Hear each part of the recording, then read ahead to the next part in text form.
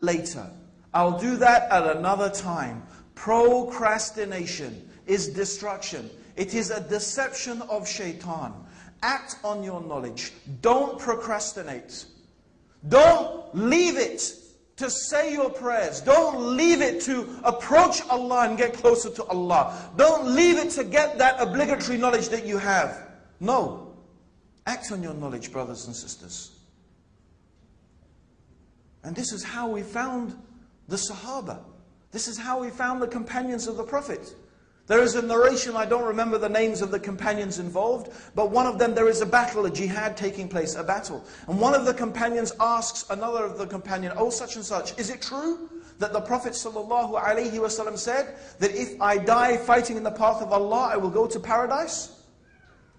He says, yes, that is true. I heard the Prophet ﷺ say that. So he was eating some dates, he threw them away, and he went and fought and died. SubhanAllah, benefits in this small narration. First of all, he had some idea that there was a saying of the Prophet ﷺ. But you know what he wanted to do? He wanted to authenticate it. He wanted to make sure that this really was from the messenger. Let me see, did Muhammad ﷺ really say this? Is this really from the deen? And once he found out, and once he realized, yes, this is from the deen, what did he do? He went and acted on it. He didn't procrastinate. He didn't sit there saying, oh yes, thank you, that's very interesting. Now let me see what else I can do. Now, and a lot of people are like that, brothers and sisters. People want to come and ask me questions. And as I was giving this talk, it came to my mind, and I'm not going to mention anyone specifically, but people come and ask me questions. Oh brother, do you think such and this and that is in my life? Do you think I should happen? Do you think I should do this, or what do you think I should do? Now some things, it's a matter of ijtihad, it's a matter of interpretation. In fact, very often people know their own situation better than I could ever know it. But sometimes there is a clear Sharia ruling that no, this is haram. This is forbidden.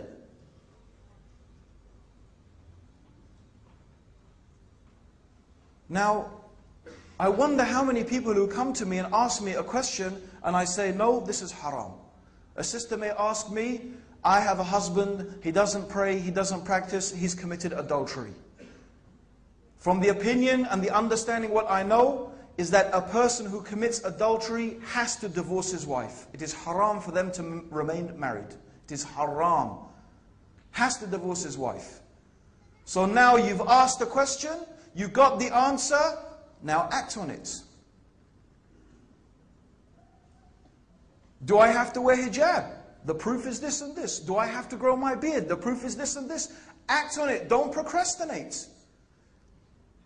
Because if you leave it, you'll leave it, and believe me, it'll get harder and harder to do it.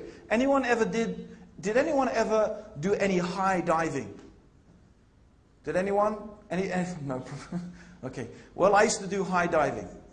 When I was young, I used to do high diving. And they used to have this board, I don't know how high it was high. Maybe, I don't know, 20 meters, it was very high.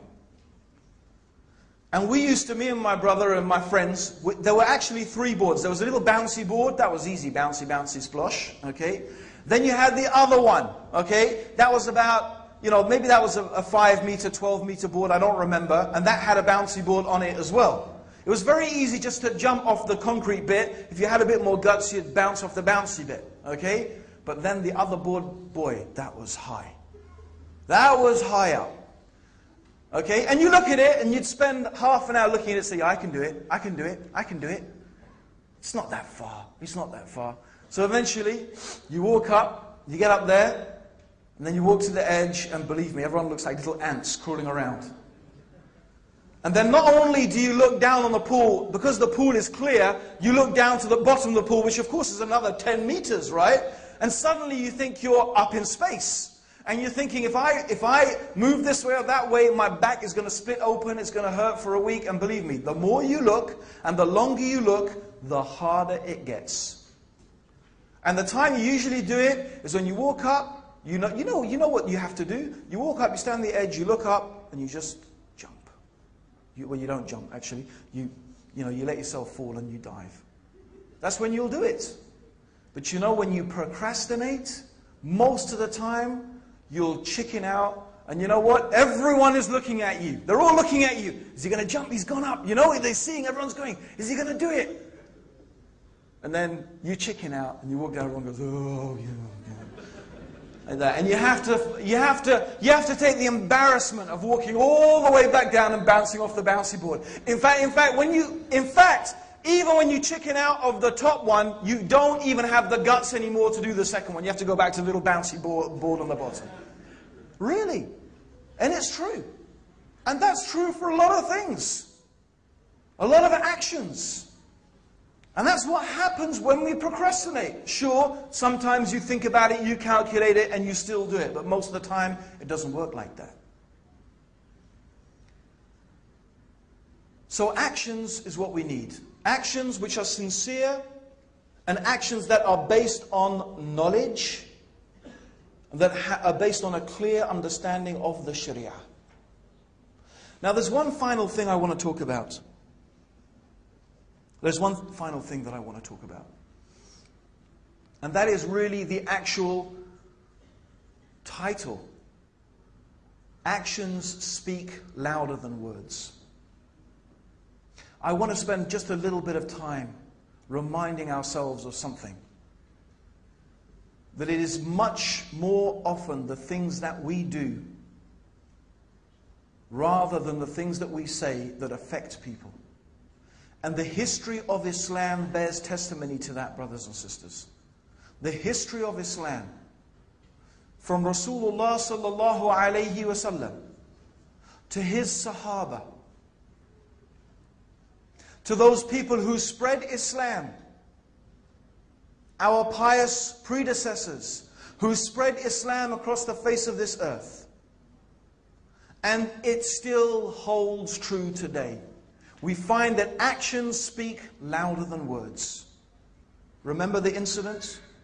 We all know the story of the Jewish woman who used to throw rubbish on the Prophet ﷺ when he lived in Mecca. We all know that story. How the Prophet ﷺ, every day he went out of his house, she would wait for him and throw rubbish and throw rubbish. One day Rasulullah ﷺ walks out of his house, goes down. Wait a minute, I didn't get my usual delivery today. I mean, that's not what he thought, but something like that, because he didn't get thrown with rubbish. But this is Rasulullah sallallahu alaihi wasallam. What did he think? Now I know what we would think: dirty Yahudi, kafir, dog, khabith. Huh? I hope she's dead. It's us, yeah. Huh? This is us, okay? No, Rasulullah sallallahu alaihi wasallam, he wasn't like us. Rasulullah was concerned about his neighbor. And we know what Allah subhanahu wa ta'ala revealed and told us about the rights of our neighbor. In fact, Jibreel used to tell Rasulullah sallallahu alayhi wasallam about the rights of the neighbor so much, he thought that Allah was going to reveal that the neighbor should share in inheritance. And Rasulullah sallallahu alayhi wasallam was a person who cared about people. Even his enemies, he cared about them. And he loved and desired and hoped and prayed that they would be guided to Islam. So what did he do? He went to inquire about this woman, to see whether she was well, to see whether she was okay. Is there anything that he could do for her? He is her neighbor.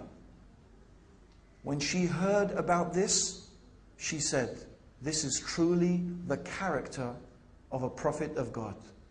Ashhadu an la ilaha illallah wa ashhadu anna Muhammad Rasulullah.